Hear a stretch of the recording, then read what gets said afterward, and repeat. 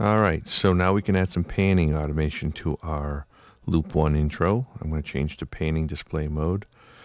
And we can draw automation freely with the pencil tool. And I'll draw some auto panning that gets a little slower and a little less obvious as we get closer to the groove.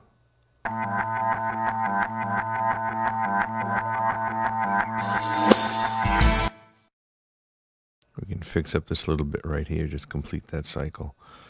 There's other ways to do this as well. We could use the pencil tool in other drawing modes. For example, we can draw triangles.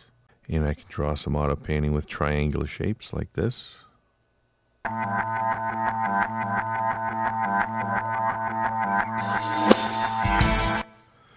And the width of these triangles is actually tied into the tempo, and it's actually tied into your grid value.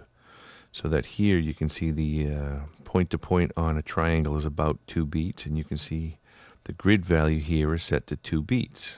So every triangle point is 2 beats away. You can change this if you want to.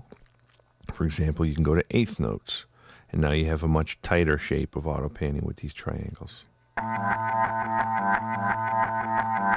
And you can keep going if you want to. I'll try 30-second notes. You get some really tight panning here.